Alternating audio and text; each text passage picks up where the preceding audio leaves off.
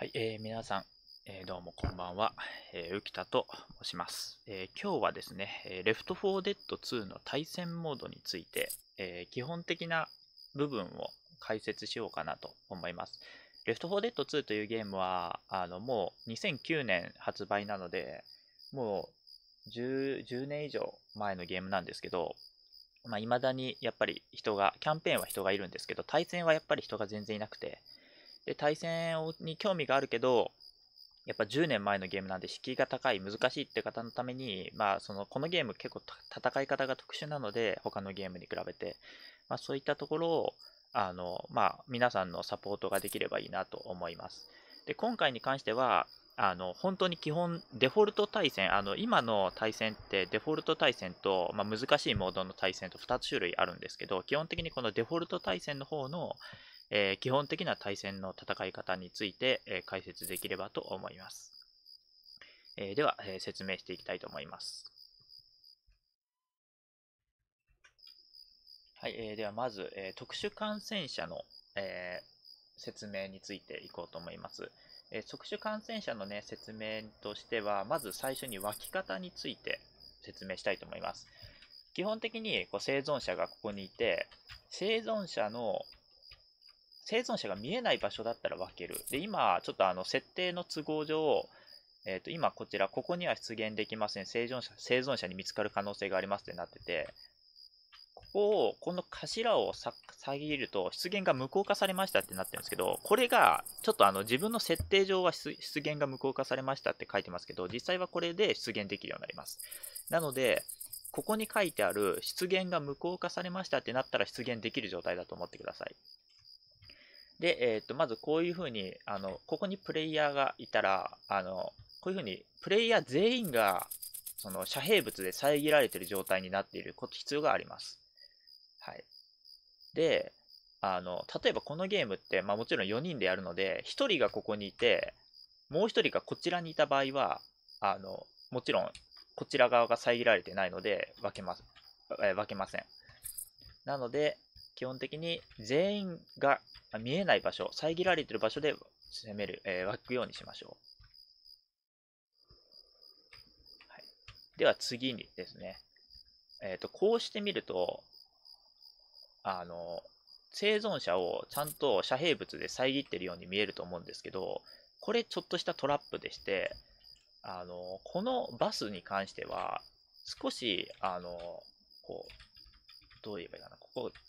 段差があるんですね。ここからなんか一応見えてる判定になってて、遮蔽物で隠れてないという判定になっているので、分けないことがあります。なので、あれこれ隠れてるのに分けないって時は、こういうふうに足元の空間で、ちゃんと遮ってない、遮蔽物で生存者と感染者が遮られてないよっていう判定になるのでご注意ください。ちなみにここに関しては、ジャンプしてバスの上に乗ることで分けるようになります。で、分けないパターンとして、例えばですけど、ここだとどうかな。こういうふうに、遮蔽物で遮られていても、あまりにも近い場所だと分けなかったりします。なので、基本的に分こうとした場合は、近すぎない場所で遮蔽物を遮った場所から分く必要があるって感じですね。これが特殊感染者の湧く場所を考える上での大事なポイントですね。で、ご注意したいのは、注意していただきたいのは、例えばですけど、じゃあここなら分けないってなったとしても、ここで湧いた場合って、相手のところまで移動するまでにすごい時間がかかるんですね。で、生存者になってみると分かるんですけど、特殊感染者って声がすごいするんですよ。なんで、離れた場所で湧くと、こっちにいるなってバレて、すぐに撃ち殺されてしまう。特にブーマなんかは体力が少ないんで、一瞬で倒されてしまうと。なので、もう湧く場合は、まず遮蔽から隠れていて、近すぎないけど、ここだと近すぎるんですよ。近すぎないけど、こうギリギリの距離、だと、効果的なことが多いですね。なんで、例えば、ここだと近すぎる。でも、ここだったら近すぎない。だから、ここから湧いた瞬間に降りて、ここ吐くとか、っていう風な感じで、なるべく離れすぎないこと。遮蔽物から自分と感染者の間の遮蔽物を意識して、出現する場所を選ぶこと、その2つかな、とりあえずは。この2つに、注意していただければと思います。はい、次はですね、特殊の攻めるタイミングというか、そうですね、攻めるタイミングかなについてお話ししたいと思います。次に、気をつけたいのは、基本的に4人のプレイヤーに対して、生存者に対して、1人で突っ込むのは結構無謀って感じですね。なので、言ってしまえば、例えば自分がチャージャーだとしても、例えばここからこう湧いたとして、隠れてないんでちょっとわけないんですけど、もし湧いたとして、こうやって走っていったときに4人が一斉にチャージャーに向かって撃つと、さすがの体力が多いチャージャーでもすぐに死んでしまうと。なので、攻めるときは4人全員で同時に攻める方がいい。4対1で戦うんじゃなくて4対4で戦うのが大事です。なので、このゲームはプレイヤー4人のチームで戦うゲームなので、他の味方が攻めるタイミングに合わせて自分も攻めていくっていうのが大事ですね。なので、チャージャーが味方にいて、チャージャーとかスモーカーが味方にいて、自分が、こうやってブーマーだったら、チャージャーやスモーカーが湧いた、よし、じゃあ自分も湧いて攻めようみたいな。っていう感じで、みんなで同時に攻めることで、より効率的にダメージを与えることができます。次は、なるべく強い場所から攻めようって感じですね。これに関しては、マップとか各チャプターごとに、その強い場所っていうのが違うので、この動画で全て説明することはできないんですけども、とりあえずざっと言う強い場所っていうのは、まず特殊感染者がいろんな場所から分ける場所が強いです。で、次に上から下に降っていける場所が結構強かったりします。っていうのも、例えば開けた場所に遮蔽物が何もないような開けた場所で特殊感染者が生存者に攻め込もうとすると、例えばですけど、ここはめっちゃ開けてるとして、もしここから生存者に攻め込もうとすると、湧いてから近づくまでに打ち込まれて、結局ダメージが入らない。近づく頃には死んでるってことがあると思うんですけど、こういう高い場所だったら、生存者が今は、あそこにいるんですけど、必ず、ここの横を通るか、こちらのこの車の横を通って、こちらかこちらを通ると思うんですね。その時に絶対に湧いて降って降りるだけで攻めることができる。なので強いです。こういう特殊感染者が、先ほど説明したなるべく近い場所から湧こうっていうのに、と同じようなもんなんですけど、湧いてすぐ降りるだけでこの下を通っている生存者に近づくことができる。こういう場所がいわゆる強い場所と言われます。では続いて、イーリスというものを説明します。イーリスって何かっていうと、E ボタンでリスポーンするっていう言葉の略なんですけれども、例えば生存者がこういて、今ハンターなんですけど、例えばブーマーだったりスモーカーだったり足が遅い特殊感染者で追いつけないよってなった場合、生存者が最初にいたセーフルームの方向に移動することで、もう一回 E ボタンでリスポーンすることができます。これですね。こういう風に相手から離れることでもう一回ゴースト状態になって特殊感染者としてもう一回攻めることができます。はい、では、次は特殊感染者のね基本的な操作とかについて説明したいと思います。まずはチャージャー。チャージャーは、基本的に左クリック、特殊感染者って基本的に右クリックと左クリックがあって、右クリックはタンク以外の特殊感染者はみんな共通で殴るっていう攻撃になります。はい。で、その右クリックの殴りに関して、特殊感染者ごとにダメージが違っていて、チャージャーは10入ります。この一発で10入ります。で、左クリックに関しては特殊感染者ごとに違うので、それを個別に説明していきます。で、チャージャーの左クリックは、基本的に左クリックするとチャージすることができます。で、このチャージは壁に当たるか一定以上の距離を進むと止まります。はい。で、この時にこのチャージ中に他のプレイヤーをチャージするとまず壁にぶつかってチャージして壁にぶつかるか何でしょう、1手以上進んだ時にまず10点入ります。これで10点。で、この1回ペッタンするごとに15点入ります。はい。で、チャージャーの、他の、メリットとしては、例えば、2人とか3人が同じ直線上並んでいる場合、吹き飛ばすことができます。で、吹き飛ばした相手にもダメージが入ります。10点ですね。こういった感じです。はい。といった感じで、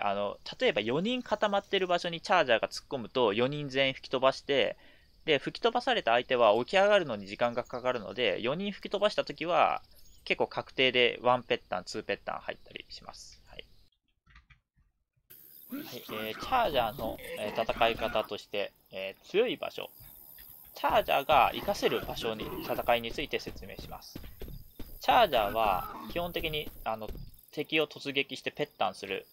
そこにスピッターの3を吐いてもらうっていうのが、セオリーというかデフォルト基本的な考え方なんですけど、チャージャーが強い場所っていうのがあって、例えばこういう高低差のある場所、ここからここの下の方に向かってチャージすると落下ダメージが入るんですね。なのでこういう強い場所はチャージャーが生きる場所ですね。コーチの体力は100なんですけど、こうやって落下するとこれでダウンするっていう感じになります。はい。なのでこういったチャージャーは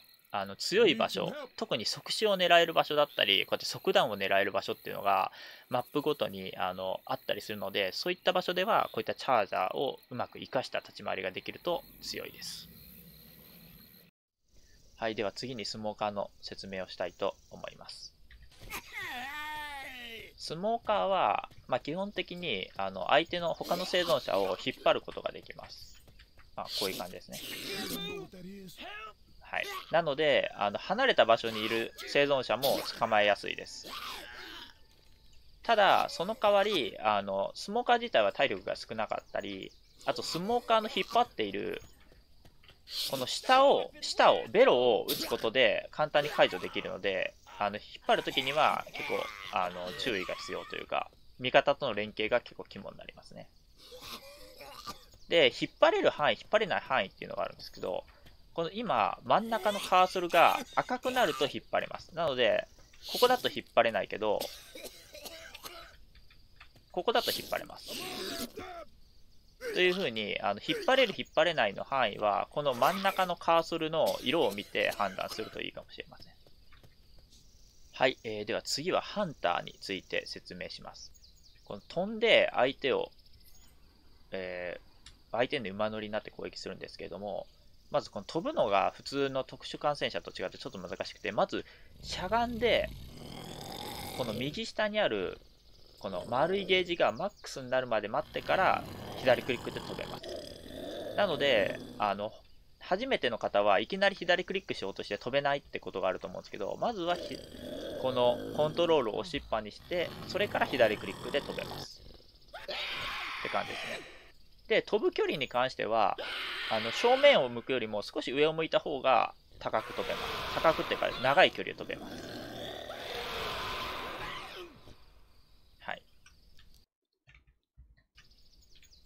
はい、ハンターは、飛んだ時の高さと距離に応じて生存者に飛び移った時に追加でダメージが入ります。最大で25点入ります。なので、もしそういったチャンスがあるんだったら、高いところ離れた場所にいる、生存者に乗った方が、ダメージは入りやすいです。ただ難しいので、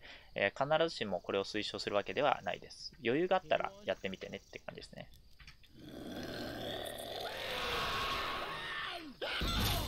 こういった感じで、今左上に浮田直家がエリスに、攻撃したダメージ25みたいな感じで、25点入るとあんな感じで25点入ります。で、今25点にプラスして飛び乗った後の攻撃が追加で入っていったので、今50ぐらい減ったって感じですね。でもしこれがこのすごい近い距離だった場合、こうやって死んだ場合、ほら1点しか入りません。なのでもし余裕があるんだったらこういうふうに25点ハンター、いわゆる2、5点ハンターと言われるのを、狙ってみてもいいかもしれないですね。ただこれを狙いすぎて、特殊の攻めが遅れるようだったら本末転倒なので、本当になんか余裕があるときだけやってみましょう。ハンターについては、もう一つテクニックがあって、闇ハンと呼ばれるテクニックを一つ紹介させていただきます。これはですね、普通ハンターって相手に乗るときってしゃがむ必要があるんですね。で、このしゃがんだ時のうねり声で生存者に場所がバレることがあります。なので、こうやって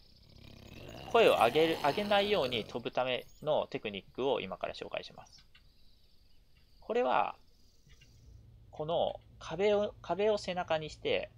S を押します。キーボードの、S っていうか後ろボタンですね。交代ボタンを押します。これを壁越しに押して、スペースを押してジャンプします。で、この時に左クリックすることで、音をなしに飛ぶことができます。こう飛ぶのと、こうやって飛ぶので、だいぶ違いますよね。なので、例えば生存者がこう登ってきた時に、こうやって飛び乗ったりとか、もしくは、敵が、気づかないであろう場所に最初から隠れておくとか、例えば生存者がこう登ってきたときに、分かりづらい場所、ここに隠れておいて、相手が油断してから飛ぶみたいな、っていうこともできます。はい、次はジョッキの使い方について説明したいと思います。ジョッキはですね、基本的に飛び乗った生存者に対して、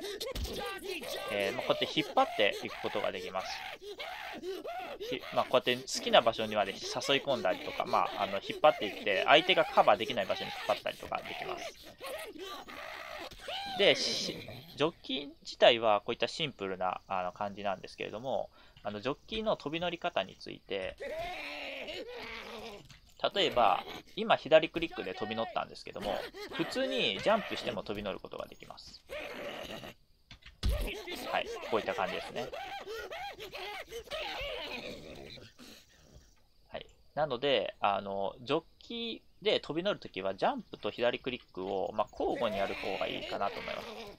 す。例えば、生存者に近づくときに、離れた場所から近づくときって、こうやって普通に走っていくよりも、左クリックでジャンプをしながら、こうやって近づいていった方が、距離も、特に左クリックが素早く移動できるので、こうやって距離も詰めやすいですし、左クリック、ジャンプ、左クリック、ジャンプってやることで、もし左クリックで乗れなかったとしても、左クリックで乗ろうと思って間に合わなかったとしても、ジャンプすることで、こうやって乗ることができます。なので、左クリックとジャンプを合わせてやった方が、乗る確率は上がるかなという感じですね。はい、では続いてブーマの、説明に行きたいと思います。ブーマは、左クリックでこうやってゲロを吐くことができるんですね。こうやって見ていただくとこんな感じでゲロの軌道があります。なので、このブーマに関しては、例えばこうやって遮蔽物よりも奥にいる生存者に対してかけることとかもできます。なので、こういったブーマのかけるときは、直接相手が見える場所まで行って吐くよりも、遮蔽物越しに吐いたりとかするのがいいかなと思います。あと、高いところから低いところに対しても、ある程度有効ですね。あまりにも高いところに行き過ぎると、ブーマの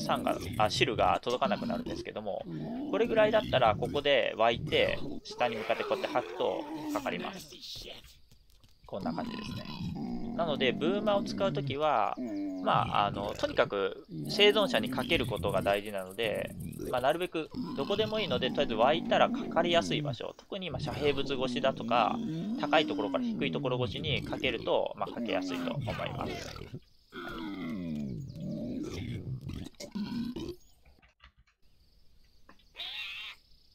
はい、では、次はスピッターの戦い方について説明しようと思います。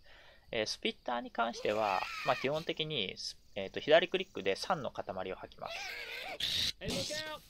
はい。で、この3の塊の上にずっとプレイヤーがいると、ダメージが入るっていう感じです。ただ気をつけてほしいのは、スピッターが何もいないところに入っても、相手がある程度慣れたプレイヤーだった場合、入った瞬間にすぐに移動されてダメージがほとんど入らないことが多いです。なのでスピッターが、吐く場合は、チャージャーとかハンターとか敵の動きを拘束する拘束系と言われる特殊感染者が捕まえているところに吐くのがいいです。で、さらに言うと、チャージャーのところに吐くのが一番いいです。で、なんでかっていうと、敵の動きを拘束する特殊感染者って、チャージャー、ハンター、スモーカー、ジョッキーと4人いると思うんですね。で、この中で、スモーカーやジョッキーに関しては、捕まえてるところに吐きました。でも、チャージャーや、すみません、スモーカーやジョッキーが、倒された場合、すぐに動けるのと、無敵時間っていうのが発生して、スピッターのダメージが、スモーカーやジョッキーが倒された直後にすぐに入んなかったりします。なので、スモーカーやジョッキーよりも、チャージャーやハンターの方がいい。で、チャージャーやハンターがおすすめな理由として、その捕まえて倒された後って起き上がってるモーションが発生するんで、起き上がりモーション。その起き上がりモーション中にも、ダメージが入ることがあったり、これがチャージャーの時は起き上がりモーション中もダメージが入ります。で、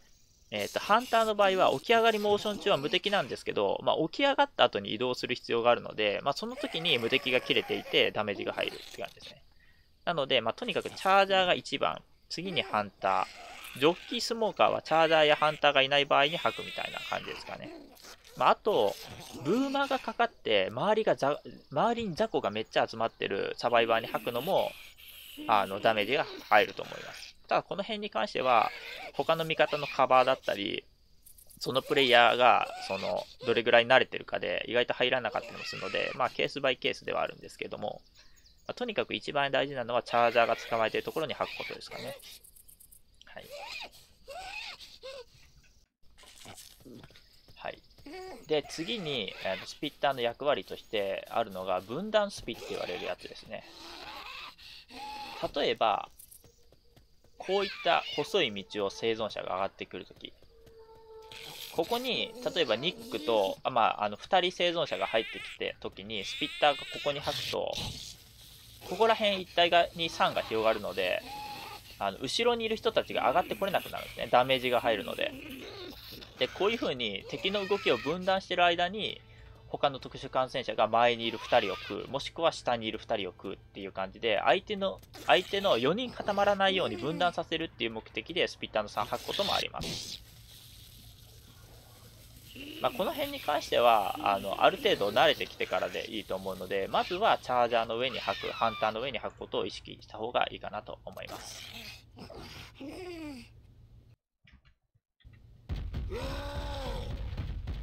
はい、次にタンクの説明をしたいと思います。タンクについては、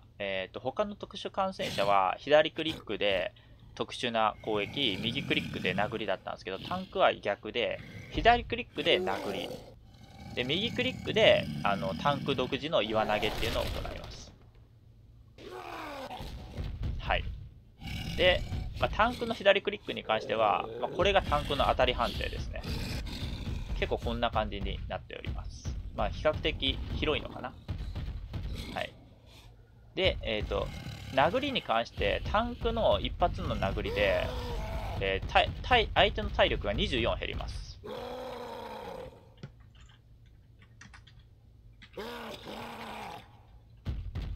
例えばニック100だからちょうどいいか。ニックを殴るとこういった感じに24増加します。はい。で、岩も同じように当てると24入ります。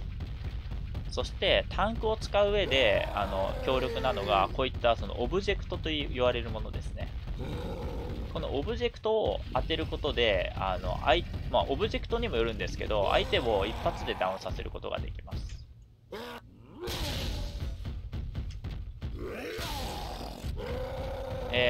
とりあえずコーチとロシェルを見ていてください。ロシェルが体力100です。こんな感じになります。で、ダウンしてる敵に対してもオブジェクトは有効で、これを複数回当てることで、あっという間に殺すことができます。ただちょっと、これをね、やる間に撃たれることも結構あるので、格殺を取るか、全滅を取るかは、その判断を、その状況に応じて考えないといけないですね。はい、これでコーチが死にました。普通に殴るとダメージがそんなに入らないんですけど、こうやってオブジェで当てることで一気に相手の体力を減らすことができます。はい。こんな感じですね。はい。で、オブジェについての、殴り方に説明なんですけれども、基本的にしゃがんだ状態で殴るとまっすぐ飛びます。で、立った状態で殴ると結構いびつな飛び方をするので、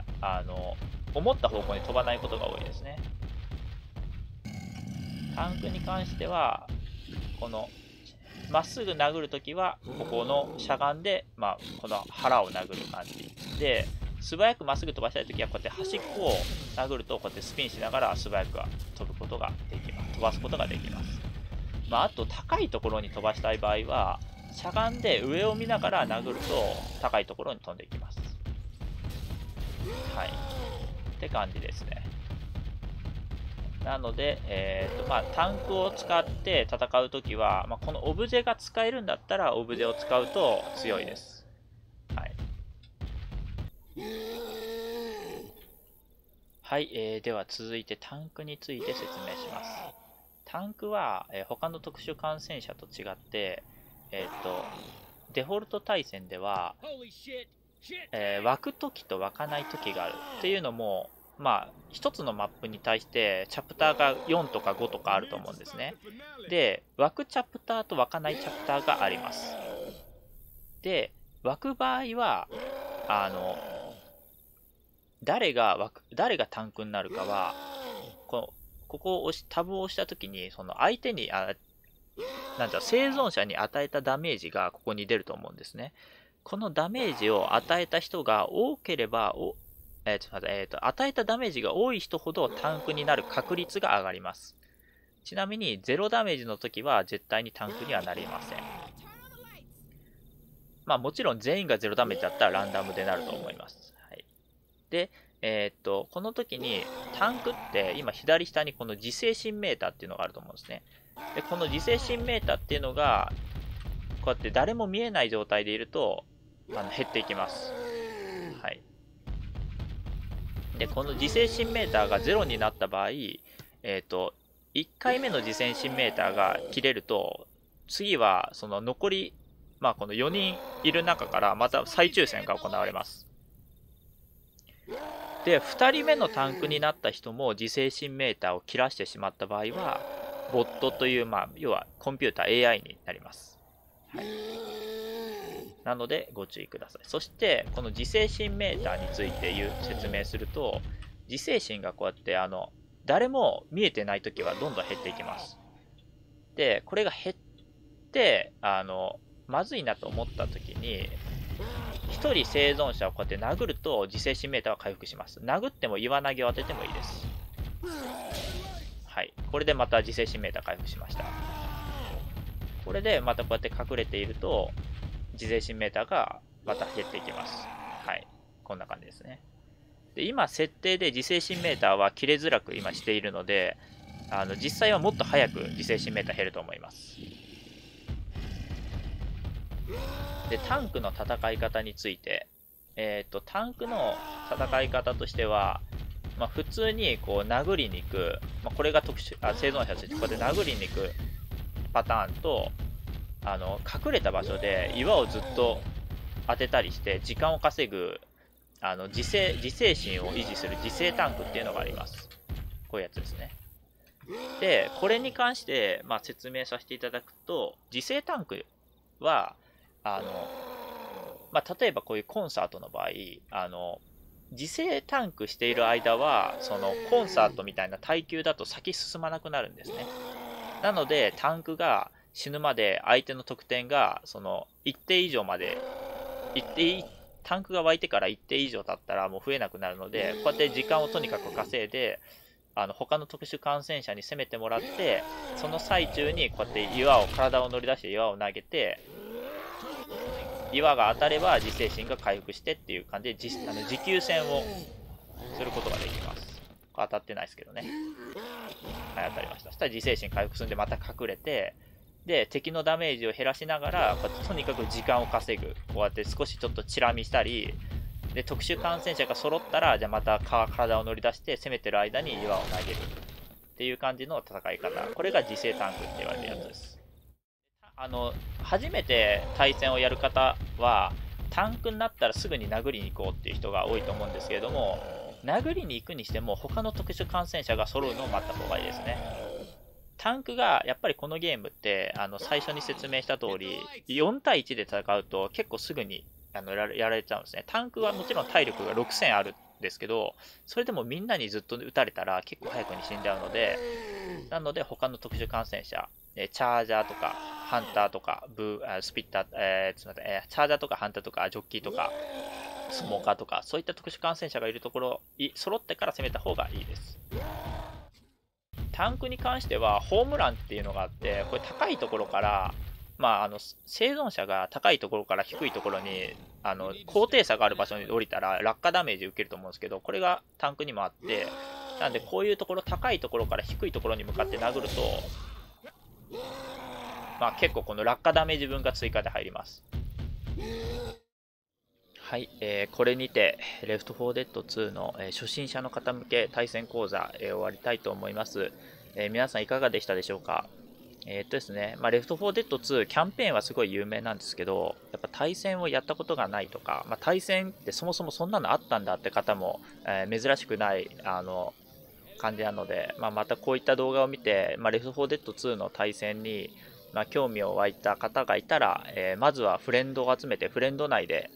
遊んでみるのがいいのかなと思います。この動画が参考になったという方は、ぜひとも高評価、そして普段 Left4Dead2 の対戦を配信しておりますので、見てみたいなという方はチャンネル登録していただけると嬉しいです。ではどうもありがとうございました。